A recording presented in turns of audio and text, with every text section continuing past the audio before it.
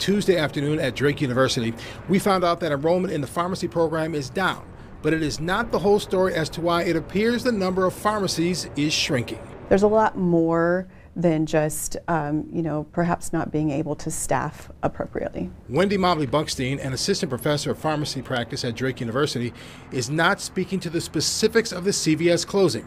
Hers is an overall take on issues facing pharmacies, one she says is amplified by COVID burnout. All healthcare professionals were working long hours, hospitals, pharmacies, doctors' offices. We were never closed. Mobley-Bunkstein says insufficient reimbursement from the pharmacy benefit manager is not giving the situation the medicine it needs.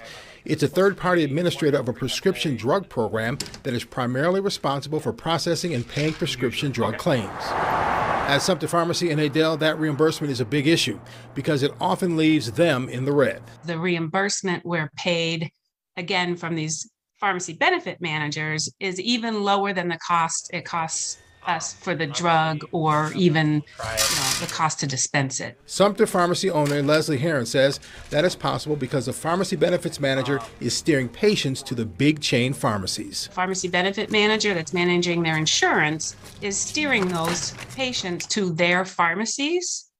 So they're getting busier and busier. Pharmacies like ours see patients walking out the door every day because they can't afford medications otherwise. Now, the Euclid CVS behind me is closing on March 1st. Now, the prescriptions here will be transferred to the CVS on Merle Hay Road.